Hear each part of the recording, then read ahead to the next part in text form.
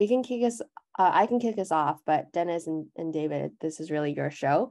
So thanks for everyone for joining our Fireside Chat with David Wallace.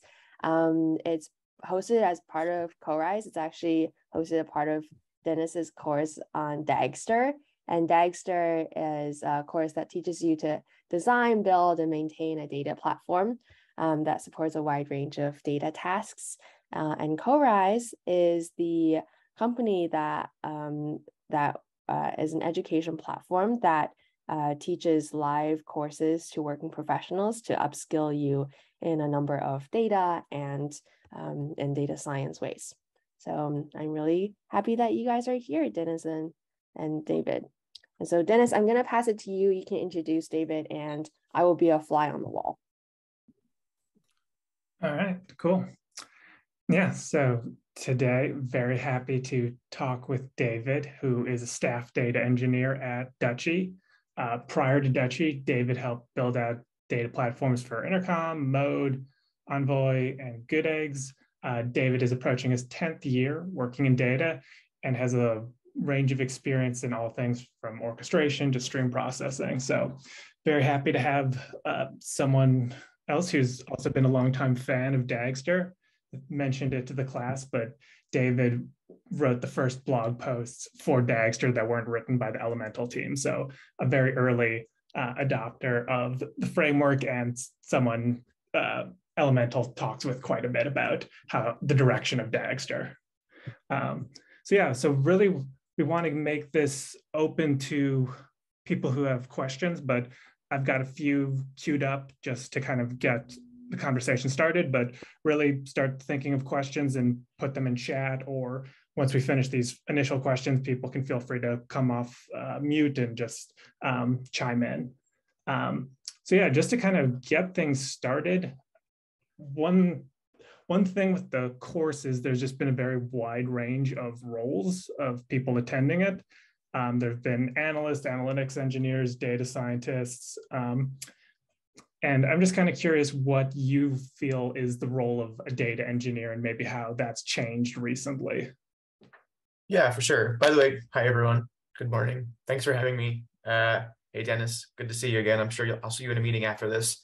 The role of data engineer is sort of weird. Something I think about a lot. I think it's somewhat shifted over the past 5-10 years. I think if you were to ask someone, let's say 5 years ago, what a data engineer is, I think they would be like, that person is a plumber. They move data from A to B to C. It's this ingrained mindset of like data engineers just move data around. I think that's like the historical viewpoint of what a data engineer does. I think that's changed a lot recently. I think now the world we live in is so segmented. There's so many different tools that people use, and the data platform as we know it is actually becoming very wide in scope, right? So I think what you're actually seeing is data engineer take on a much more generalized skill set, a skill set that's outside of just, moving data around. And now a data engineer isn't just tasked with, making sure data gets from A to B. A data engineer is meant to be able to, contribute and tie together all these various components of the modern data platform, all these third-party services, from things like batch data ingestion to DBT transformations to training and deploying machine learning models to delivering data shares to external customers. The skill set is just so much more broad than it was, I think, 5 or 10 years ago. So I think that the discipline itself is changing. I think that the expectation is that data engineers will be responsible and be able to contribute to more things, a wider breadth of things. But I think some of those historical skill sets will still, be expected of data engineers as well. And I think that also speaks to your question. I think that's why you start to see a lot of various roles in these types of data engineering courses, is because I think people are starting to realize that the skill set of an analytics engineer, a data engineer, an ML ops engineer, a data scientist, these skill sets are sort of just coalescing at this point upon like a common, again, wide breadth of skills. And I think that's why you're starting to see so much role diversity, specifically in the data engineering realm. Does that answer your question?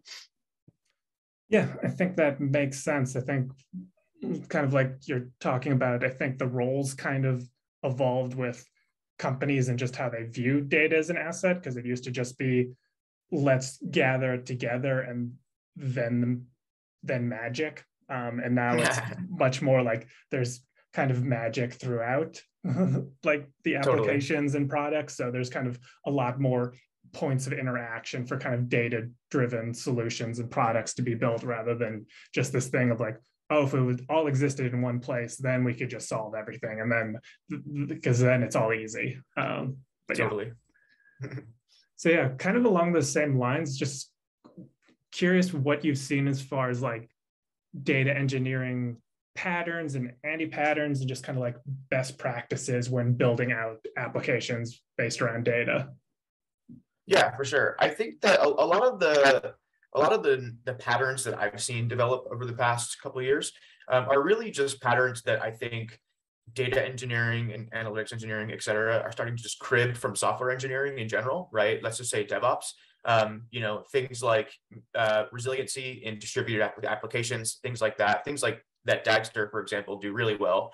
A lot of that is just essentially cribbing from standards that have been developed in just software engineering and application engineering over the past couple of years, right? So it's nice to see those patterns start to move their way over to data engineering.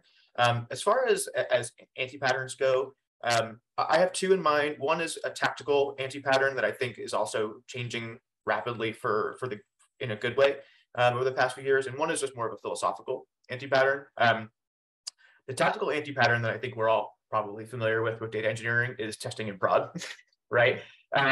It is historically a really hard problem for data engineering, and I think the reason for this is that the inherent nature of data engineering is that you are going to likely interact or have to interact with a pretty wide variety of services that are within or without or outside of your control, right? It's very different from application engineering, where you can use a variety of technologies and services, but those services are often completely under your control in some regard, right? Let's say like there are AWS resources that you control, like a database, an EKS cluster, things like that. Data engineering is a little bit different because the inherent nature of it, again, is that you're touching so many external systems that are just outside of your control. And I think that nuance with what data engineering typically looks like as far as workloads, that makes it very hard to establish patterns that are like truly isolated as far as like the environments that they touch. And I think that historically, I think you see a lot of data engineering teams sort of fall victim to the mindset of, well, it's just really hard to be thorough and test in a non-prod environment. So we're basically just going to test in prod. We're going to ship right to prod, and if it doesn't work, then we'll roll it back and we'll do something else.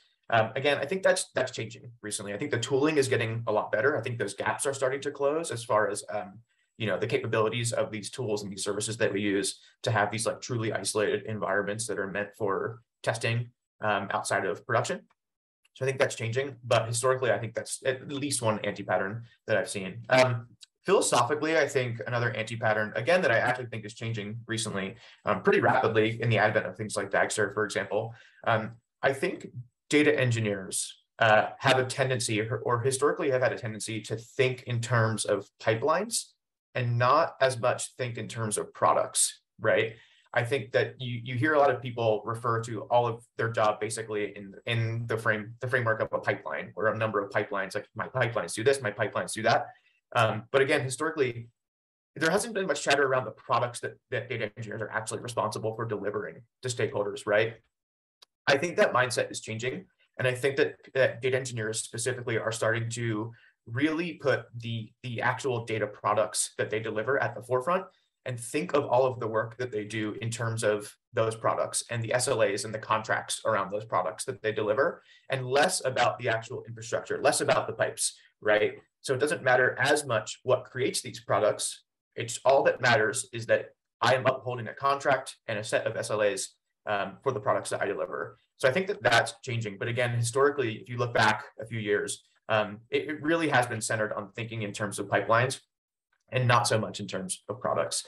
So I think that is more like a philosophical thing. Again, I think that's rapidly changing right now, but just something I've noticed over my time in the data engineering sphere. it's almost like we work together. I think Yeah. people in the class have heard me mention both these things because, yeah, I think the things that really excite me about Dagster were things that kind of come across as boring at a high level, where it's like, oh, you can like front load your testing and you can catch all your errors on your machine before you even push things into the cloud. And that if you kind of haven't been in the weeds, that doesn't seem the most glamorous thing, but it's like understanding just how amazing that is. Yeah, that's so true. It is one of those things where it does require a certain level of experience, and just I would say like it almost requires you to be a little jaded in a weird way. I think you have to have seen it and been through the trouble before to really understand like the true value and the impact that it has. But yeah, I totally agree. I think that stuff is like critically important. Yeah, but I think it's also nice to, yeah, to your point, moving more towards a product focus for data applications, just because one, it's easier to maintain those long term. It's easier to get kind of company wide buy-in, and those are just nicer to kind of support over their lifespan. I think a couple, I don't know, it used to be much more that like you really had to like data engineering to stay in it, because it was that thing where it's like, whereas like people would let you know when you were wrong, but never really let you know when like things were running well. But you kind of got that Totally. thing of if anyone was missing their data, you heard about it, but no one talks about like a successful pipeline run. So I see that's a great point, and I was just going to say I think one of the nice things about this like shift in mindset is that it actually I think aligns the way that stakeholders think of data and data engineers think of data right now, or historically there's been this weird misalignment, right, where it's like your consumers, the people that consume your data products pretty much, I hate to say it, do not care about your pipelines at all. I think that's the unfortunate reality. All they really care about is the product that you are delivering to them. The pipe is abstract to them. The task is abstract, right? And for the data engineer, I think historically the task has been number one. The pipeline has been the main point of focus, right? And I think this recent shift of thinking in terms of products, and again, contracts, SLAs around products, actually aligns the way that the stakeholder and the data engineer, the provider, think of data. So I think it's ultimately a good thing, just to even just from like a philosophical standpoint of like achieving that level of alignment. Yeah. So kind of along those same lines, are there any trends in data that you're particularly excited about? Data is always great in just throwing out buzzwords and then seeing what kind of sticks around. So anything that you're hoping sticks around? Yeah, for sure. There's two trends right now that I see. One is, and I'm sorry, everyone, don't hate me. I'm going to use data mesh. I'm going to say data mesh. I said it. It's inevitable. It's like crypto. It comes up at least once in every conversation. I'm excited about the idea of a data mesh. I think practically it will look different than what's being described right now. But I think in theory, what everyone is describing is probably the right way to go. And I think that you're already seeing some form of adoption in most orgs without most orgs even knowing that they're adopting like a mesh architecture, for example. I actually think a great example of this, and one of the reasons that I personally think that data engineers will probably be one of the first disciplines to like truly adopt some early form of a data mesh architecture. The reason I think that is because the tooling is maturing into a place where mesh architecture is becoming a reality. And I think I just saw a question in the chat. Could I give a description of what a data mesh is? I can. It's very abstract. I will warn everyone, because data mesh is such a new thing that the way it's typically described is very vague, almost inherently, right? Because it kind of can be anything. But the idea is that the idea of a data mesh, in theory, is that there are levels of domain ownership around data products that are delivered, right? So for example, instead of like one centralized team, let's say data engineering, instead of data engineering owning every single derived data product that can exist, and all of those, let's say, live in a data lake, right? Instead, it's about giving domain ownership of derived data products back to the people that where the data originated from, right? So a good example of this is Let's say you have a team at your company that works on fraud detection, right? And let's say historically, there is some kind of derived data asset that data engineering has been responsible for creating and serving that is related to fraud detection, right? The idea of a data mesh is actually to shift the ownership of that derived data product back to the fraud team, saying, fraud detection, you know the most about the origin of this data and how this data works and the nuances. You should actually own the product, right? You should take ownership over the business logic that creates the product and the delivery and the contracts of said data product, right? That's like the original idea of it. I think practically what you're seeing now is a little different, but I still think it's extremely exciting. So I'll give an example of what you're sort of seeing now. And I'll actually use Dagster as a great example because I think Dagster recently has become an excellent like mesh facilitator. I'll say that's a cool word, mesh facilitator. So here's what it looks like now. And within a tool like Dagster, you can have completely isolated code bases, completely isolated services, all operating under a single control plane, which is Dagster. And in practice, what that looks like is, let's say you have one code base deployed to Dagster, one service deployed to Dagster that is DBT. You have an analytics engineering team. This is the analytics engineering team owns this very specific Dagster service that all it does is run DBT models and it outputs DBT models, let's say into Snowflake, right? This is an isolated service that one team owns. Let's say you have another team at your company. This is the machine learning team, right? Machine learning team has their own code base. They do their own thing, right? They're deploying machine learning models, they're training models, you know, whatever. That lives in Dagster as well. Completely isolated service, completely isolated code bases. These two services do not interact in any like meaningful way. And one service can go down, the other can, you know, still be up, completely isolated.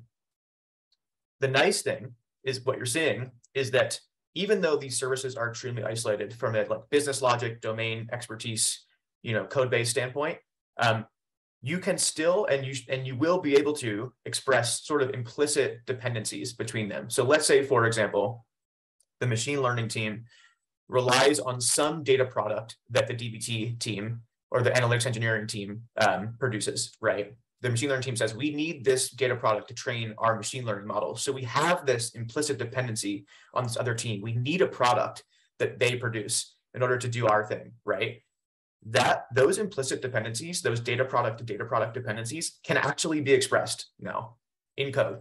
You can say, machine learning team can say, my stuff runs, but my stuff only runs when the analytics engineering team delivers a fresh materialization of this specific data product.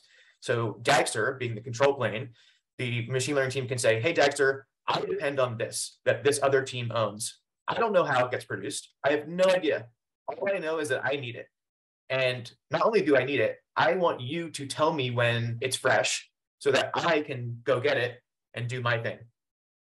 To me, that is like the first step, and that's like the infancy of like sort of like a data mesh style architecture, right? It's Dagster acting as the control plane. It's Dagster acting as the mesh facilitator, and it's essentially it's wiring up all of these implicit dependencies on data products that live in very isolated domains, and it's letting these teams express these dependencies in a very, very lightweight, but also at the same time a very robust way, right? So that trend, I think we're going to see more of that. I think that teams want to operate like that. They don't want to live within, you know, monolithic code bases that just house, you know, all the data things at a company. I think teams want to be agile. They want to be isolated, but they are going to have these implicit dependencies. I think it's just the nature of the beast when it comes to data, right? That's super exciting to me. The other thing I think is really exciting, and again, going back to the whole idea of like control plane, and is that I think you're starting to see orchestration frameworks, specifically Dagster in this instance, and this is super exciting to me. I think you're starting to see Dagster start to adopt sort of ideologies from, let's just say, like, I'm going to use Kubernetes as an example, right? I think Dagster specifically really is aiming to become like the true control plane of the data platform, right? And when I say control plane, I mean it very literally in the same way that Kubernetes is a control plane. I mean, basically it's shifting the focus again from pipelines to reconciliation. I think reconciliation is like going to be like the big keyword in data engineering over the next couple of years. What I mean by that is it's shifting your way of talking about data products, right? It's a sort of a paradigm shift in thinking about them in terms of what they need to be. So like this data product needs to have this schema. It needs to be this fresh every day. It's declarative, right? You're just saying, what does the world need to look like? And once Dagster has that, it has that definition of what the world needs to look like. It starts going through a reconciliation loop, right? And it's becoming the control plane of saying, how do I make the world look like what this person told me it should look like? So that this person doesn't have to think about what pipelines need to run, what tasks need to run, when do they need to run, stuff like that. It's just a matter of Dagster, here you go. The world needs to look like this. Go figure it out.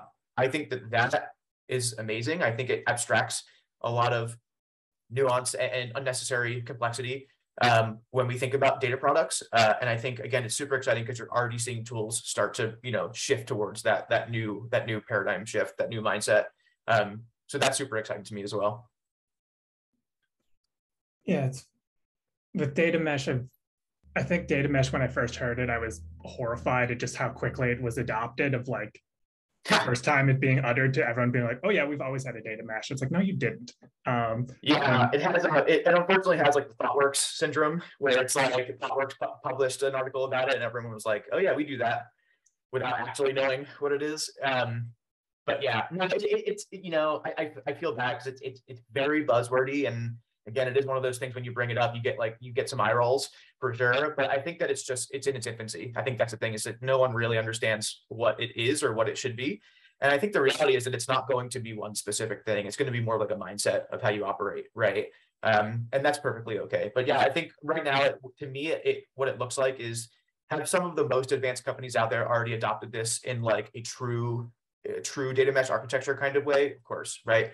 But I think that in most organizations, you're going to actually see data engineering be like sort of on the forefront here, and sort of be like the first early adopters of what like a data mesh architecture could look like within these companies. So yeah, super, super exciting. Nice. Well, that's all of the kind of introductory questions I had. So let's switch to some from the audience. So one is, what advice would you give to someone looking to get their first job in data engineering? What skills would you look for in applicants? That's a great question. It's kind of a hard question to answer. I think that there are a lot of really great on-ramps for data engineering. Personally, I'll give some background into how I got into data engineering. So I think that I'm a little bit of a weird path, but I don't think I'm that unique because I've met plenty of people that take similar paths. But I actually came from academia. I was working in what's referred to as a neuroengineering lab, basically just engineering on the spinal cord, but I was mostly just doing data analysis, crunching numbers in the lab. I was working largely in, like MATLAB at the time, to be honest. Man, I don't know if anyone here remembers MATLAB, but that's kind of where I got my first introduction to like data analysis and like data science. And over time, I just found myself being much more interested in, again, like the pipes and how data moves around and working with data and transforming data than I was with like the actual analysis side of things. So my sort of on-ramp was just that like general interest in the pipes, right, in the underlying mechanisms. And from there, I just looked for opportunities to just get closer to that.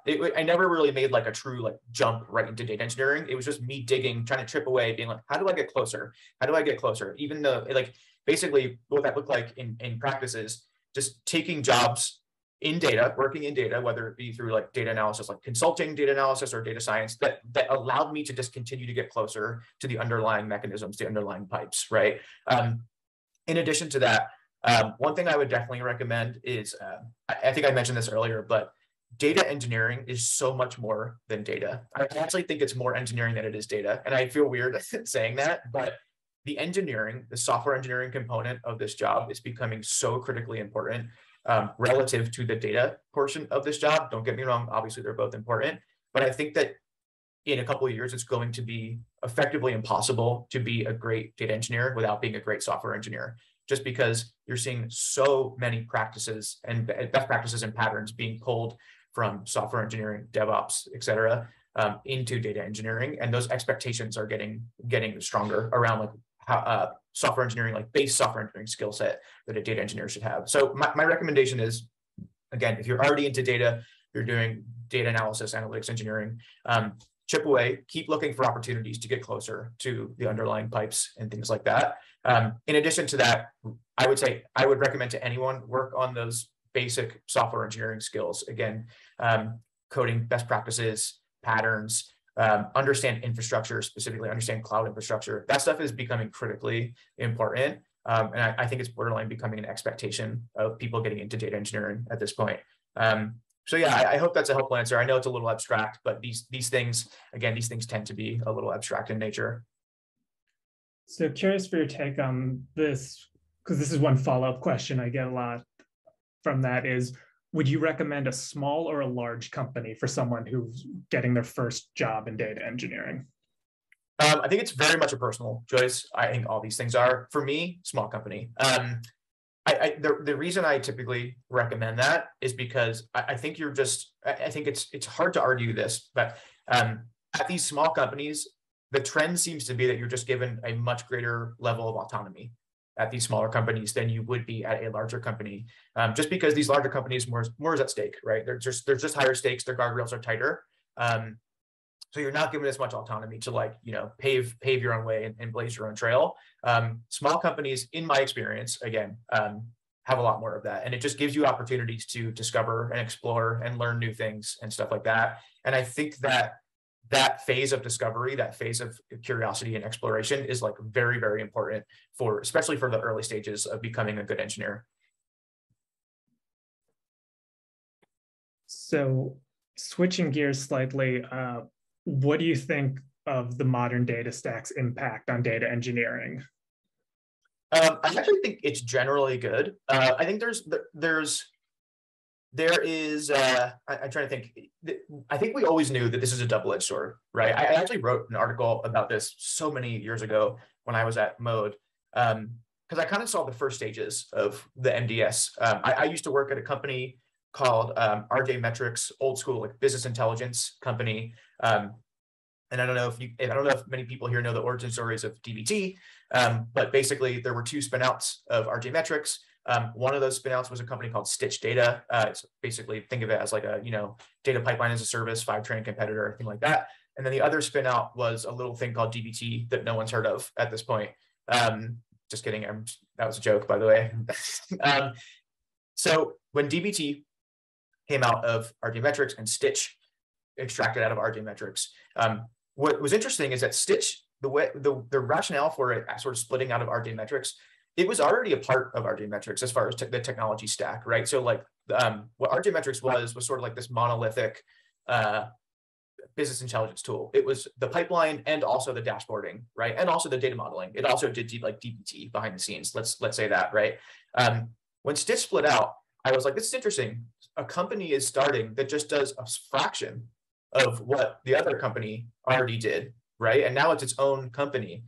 And the rationale was that, well, people will pay for this very specific piece of technology, and it will allow us to focus on it and make it really, really good, right? Instead of trying to do everything and being like jack of all trades, master of none, we can focus on this one specific component of the data stack, do it really well, and people will pay for it, right? I saw that, and I saw other companies doing similar things, again, sort of extracting out, doing very specific things, and then offering them up saying, hey, do you want to pay us for this like really, really specific thing that we do? And I extrapolated that outwards, and I said, I think this is the new trend. I think that we're going to see in a couple of years, I think you're going to see a modern company's data stack will no longer be 2 tools. It will be 50. It will be like a wide variety of tools that all do very specific jobs, but do them really well. And that's the nice thing, right? I think we gained a lot from that. I think we got some really excellent tools out of it, right? We got to use, the unbundling versus bundling debate. Yes, exactly. But again, I knew that this was a double-edged sword. I think a lot of us did, because when you start to unbundle, and now you're in a place where you use 50 different tools, you sort of have, it's a lot of wrangling to do, right? There's a lot of complexity that arises from using, let's say, 50 different tools. Now you have to get all of these tools to somehow communicate to one another, right? How do you do that? So basically, what you're seeing now, and again, Dagster is a great example of this, you're seeing control planes form on top of this layer of complexity saying, we can control this, we can orchestrate this, we can control the complexity of what this modern landscape looks like by sort of wiring up and getting all these services to communicate to one another, sharing metadata, things like that, right? So I think that's sort of what you're starting to see now from that debate. But I think that, again, to answer your question, I think a lot of good came from the modern data stack. I think honestly, we probably wouldn't even be here if it wasn't for that initial trend. But I do think you're starting to see the repercussions of it now, which is just a huge increase in complexity. But again, I think that we're quickly solutionizing on that, and I think a lot of tools are already doing a great job to help us manage that. So how do you stay discerning with all the new data companies that do much more fine-grained parts of the data stack? That's a good question. How do you stay discerning about it? I'm not sure. I'm honestly not sure the answer. I actually think that I sort of swing on this side of things, where I go from being like really, really excited about the proliferation of tooling to like not wanting to touch it at all sometimes. And it's actually kind of funny, because I think that we all know that the pendulum swings with these kind of trends.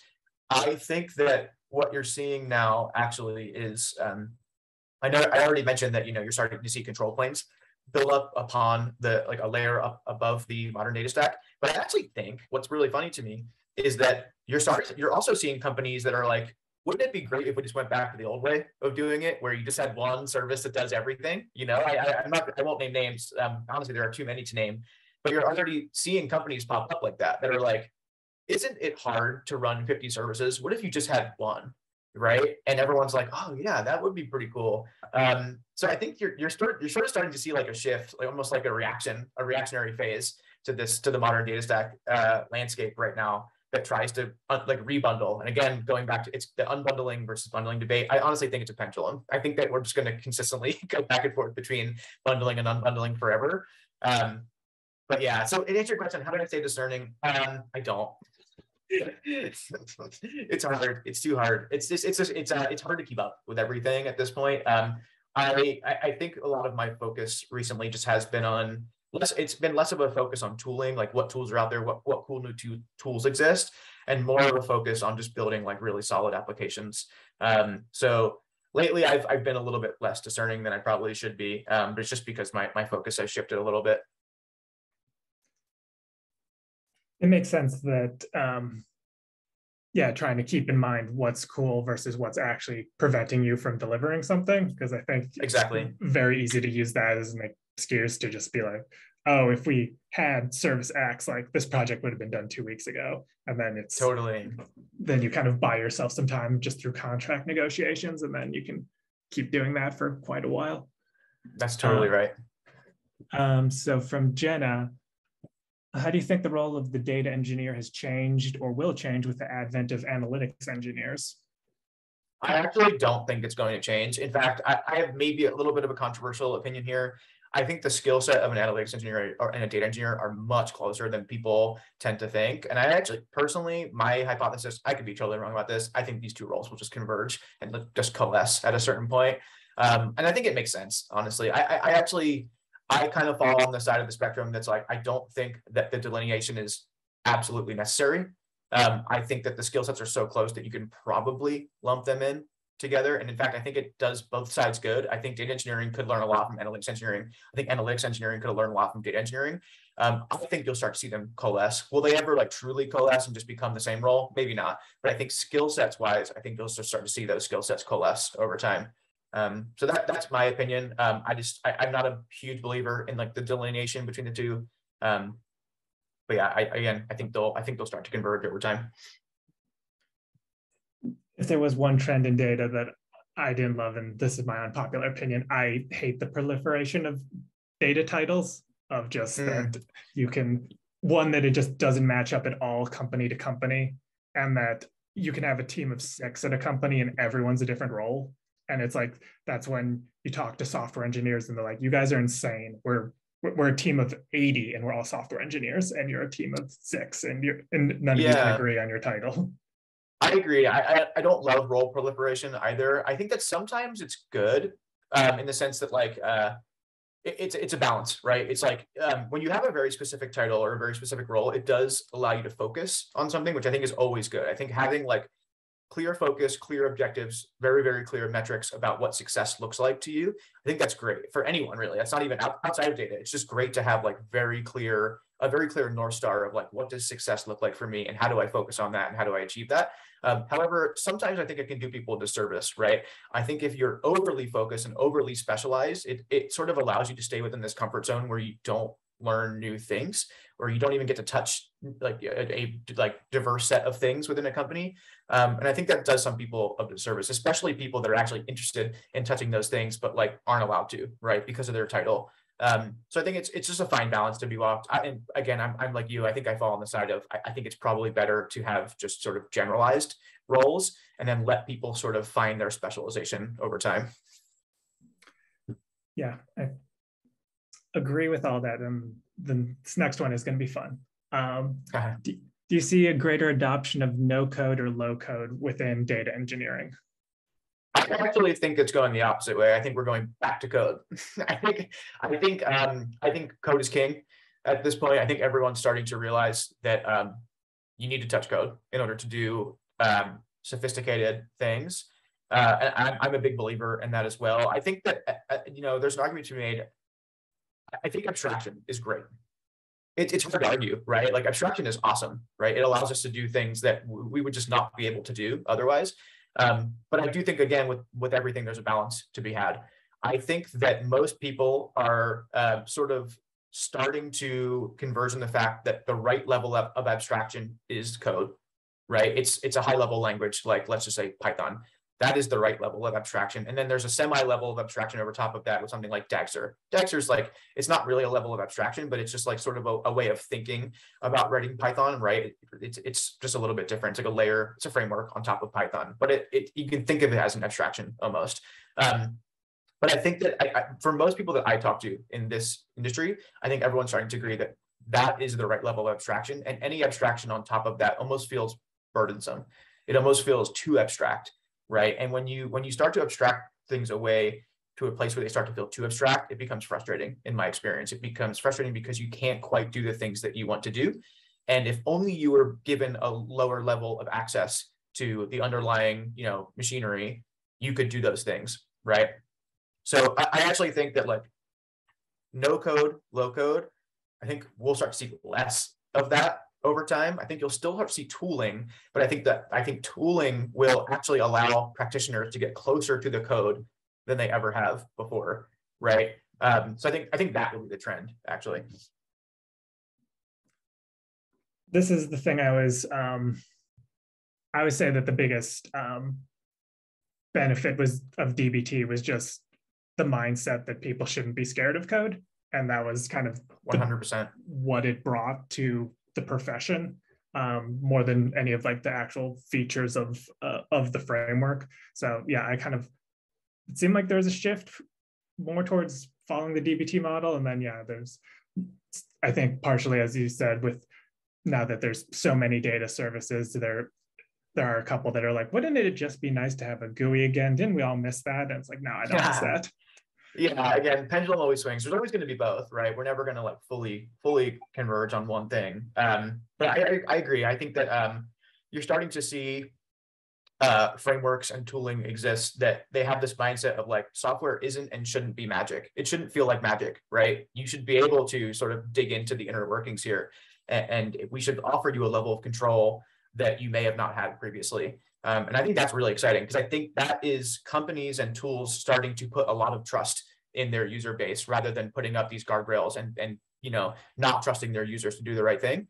I think these companies are actually starting to realize that no, our users are really smart. They're really smart people and they're responsible, and we want to give them the control to do some pretty sophisticated and advanced things. So I'm excited about that. That's kind of where I want to see the world go. I think it's going there.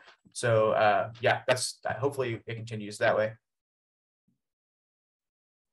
So along the same lines of just talking about data companies, what do you see the role of open source in data and data engineering? I think I think it's the model. I would say that specifically in data, I think you're just going to start to see more and more companies go open core. When I'm going to say open core, I mean the core technology is open source, and then they build a product offering around hosting or something like that, right? Great example is DBT Labs. DBT Labs open core. DBT is, we all know it's open source. DBT Labs clearly is not. This company needs to make money. It makes money off of hosting DBT for other people, things like that, right? There's other examples out there. Another great example is two good examples actually of companies. I believe, I could be wrong about this, but two companies that did not start open core and have moved into the open core. Airbyte is another great example. Yep, thanks. One of them is Transform, the metrics layer or the semantics layer. Transform, I don't believe, started as an open source company and has recently open sourced their core technology, the Transform metric server, and now they are effectively an open core company. Same with a company like Datafold, the cataloging and observability platform. Datafold has started to open source a lot of their quality testing framework. I think you're going to see more of that. Dagster, perfect example. Dagster started open source, so I'll give them a pass. But I do think it's the model here. I think that you're going to start to see most of these companies have their core technology be open source and then just build up product offerings around them.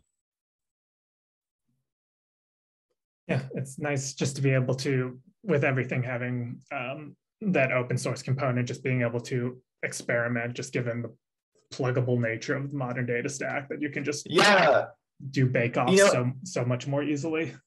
I agree. And again, it goes back to the sense that I think the trend is that companies are realizing that their users are smart, right? Their users want to be able to toy with these frameworks and like you said, try them out on their own without their hands held, with the trust that these people will likely, if your tooling is good, these people will become paying customers at some point, right? I think that's a lot of trust to put in the user base, but I think that there's a reason for doing that. I think it's because we as a discipline have sort of proven ourselves or started to prove ourselves worthy of that trust, right? And I think that everyone is starting to follow a path being like, oh, okay, this is what the people want. The people want an open source core framework, core technology. They want the ability to play around and contribute and things like that. And we're going to give them that with the trust and the faith that if what we build is good, they will become customers over time. I think it's great. I think it's great for companies, honestly, because I think that, again, more eyes, shallow bugs, all that stuff, right? More ideas, more diverse ideas, and including that, it's like all that stuff is great for developing technology, but I also think it's great for us as well, right? We get to try new things. We get to contribute to technologies that we may not have been able to contribute to otherwise. So yeah, I just think it's great for both parties. Another switching gears question. Are there other programming languages that you see as playing a greater role in data engineering, for example, Golang? So I think that the two, at least right now for me, and I think for a lot of people, it's mostly Python and SQL at this point, but I actually do see a world where languages start to move into a territory of different languages. I actually think that it's not necessarily data engineering, but one of the most interesting components of being a data engineer, at least for me, and I know probably for Dennis too, recently, is that you are much closer to infrastructure than you may have or would have been in a different, like more, ordinary application engineering role. You are like touching infrastructure all the time, right? Whether it's spinning up new infrastructure or like maintaining, S3 buckets or things like that. The reality today is that a lot of that infrastructure is managed via code, right? I know a lot of companies have started to adopt infrastructure as code and things like that via like Terraform, et cetera. And a lot of that infrastructure management code is written in something like Go, right? Or even like outside of some of that is written in Rust, right? So I think there's a level of familiarity with those languages like Go, for example, that actually will do you a huge service learning, because it allows you to actually, again, sort of dig into and remove that abstraction layer of how did I get from this Terraform statement to this EC2 box, right? There's a layer of code in between there that you may or may not understand if you don't understand or can't read or can't interpret a language like Go, right? I know that's not like data engineering specific, But again, I think the trend in our role, because of how diverse our skill set tends to be, is that we are getting closer and closer to things like that, like having to manage and maintain infrastructure. And I think having that understanding outside of your comfort zone, outside of just, Python, SQL, pandas, what have you, will do a great service to most people, because again, it'll allow you to start to interpret that abstraction layer between code and infrastructure.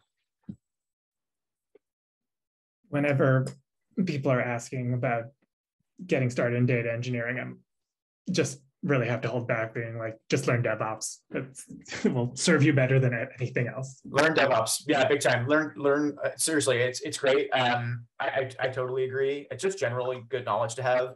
One other note on the languages thing is that there's, in my opinion, there's actually a huge disparity between languages that we use for traditional like batch-oriented workloads and languages that we use for streaming. Streaming, they just live in two different worlds right now. I think the worlds are starting to coalesce a little bit, like with the advent of things like Materialize, KSQLDB. It's like this, it's these, these companies trying to basically say, you can use the syntax and the languages that you are familiar and comfortable with in order to do stream processing things. However, those syntaxes are still slightly different, right? There's a lot to learn. There's just a huge paradigm shift going from batch to streaming. And if you really want to get into the weeds with streaming, for example, let's say like Kafka, for example, you are going to have to learn something like Scala or Java, right? Because all of that stuff is still Java behind the scenes. So there's definitely a language like disparity there. And I think that's just really inherent to like the differences between the batch world and the streaming world today. But again, I still think there's even trends there of those two worlds starting to coalesce on something like SQL being the lingua franca, right, of those two worlds. So yeah, that's another slight nuance with the language thing. That is too good of a segue to pass up. The next two questions are both about stream processing and kind of its importance and how you see the shift from batch to stream just within organizations. Yeah, so I personally think it's critically important. I think it's the future. It's hard to say that it's not. I think that we're just it's a latent thing, right? We're going to always probably have batch workloads. It's just kind of the nature of the beast, right? You're just always going to have these things. However, I do think that more core like application-oriented systems within companies are going to move towards full streaming, right? And the technology is there. It really is there. Microbatching, yeah, potentially. Microbatching is also like a weird term because technically like everything is microbatching. Even like Kafka is like technically there's small batches and they're just very, very small. So it's like it depends on how small or how micro you want to get. I can see microbatching being in between, but I actually don't even. I think we can probably, in my opinion, I think we can throw microbatching that term to the wind at this point, because I actually think that the true stream processing layer is becoming so capable right now that I don't even think microbatching is really going to be much of a necessity for very long. Microbatching in terms of like what Spark refers to as microbatching, right? I think that I think right now, I use this term a lot. I like this term so much, but I think what you're starting to see at most companies is there is a push to adopt streaming, to adopt something like, I'm just going to say Kafka, for example, and that push entails a huge data liberation phase, right? And when I say data liberation, I mean literally liberating data from the monoliths that they currently live in. Let's say a monolithic application database, taking that data out and liberating it to the streaming platform, liberating it to the streaming cluster, right? I actually think that over time, you're going to see more of that. I think companies are adopting that right now. And I think that over time, you're going to see teams like data engineering start to actually shift more towards the streaming layer than they were at the batch layer. I think there's always going to be both. I think there's going to be a necessity to have both, but I think data engineers will live in the streaming layer just as much, if not more, than they live in the batch layer. And in addition to that, I think you're going to start to see a mesh layer in the streaming layer as well. I think you're going to start to see products being curated and published by data engineering teams in the streaming layer that application teams and microservices can pull from and subscribe to, right? Like a good like practical example of this is, let's say in the future, a data engineering team lives in the streaming layer and they are responsible for standing up stream processing pipelines that basically combine data from like X, Y, and Z stream, join it together, filter it, do some stuff with it, and then they publish a new stream out, right? I actually think that that will be like the new data product for data engineering teams. I think you'll start to see data engineering teams own stream products that say like, it's effectively like a DBT model, if you think about it, in the way that like analytics engineers say, you know, here's a model that I made. This model is just a derivation of raw data, right? There's nothing like inherently like unique about it. It doesn't like have any net new data. It's just a derivation of, you know, a combination of X, Y, and Z data source. And here you go. Anyone downstream can use this thing I made, right? This is a tightly curated and well-maintained product. Same thing in the streaming layer. I think data engineers will say, hey, here you go. I made this thing from these streams. Here is a tightly curated product that any application team can use in their application, right? X, Y, and Z application team can all use this stream that we made.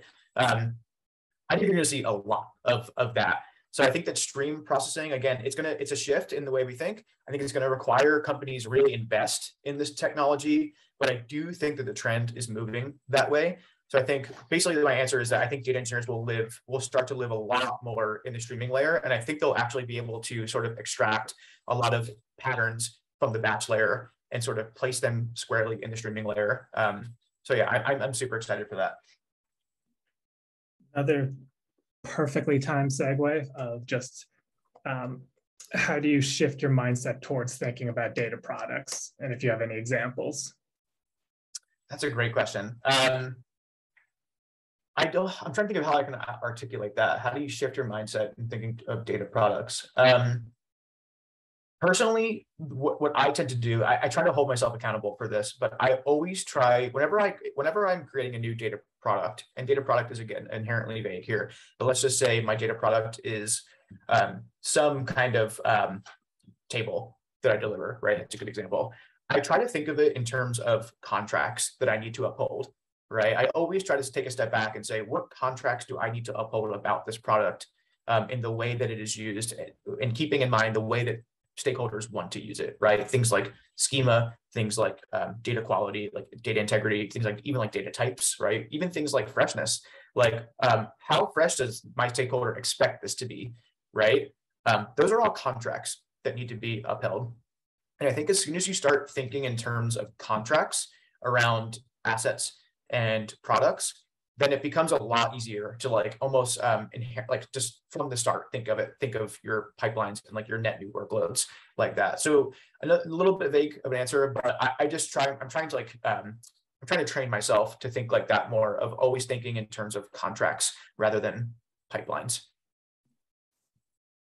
I think that makes sense, and kind of goes back to what you were saying earlier of just when you move away from just the pipeline mindset and talk about the assets, then you're talking about what the organization's actually interested in, and it's easier to have those conversations outside of data engineering, because you're never going to go to a product person and go, all right, let's talk about schedules for this pipeline. And they're going to go, because they're going to go, it should always be running, shouldn't it? And then you've already lost it.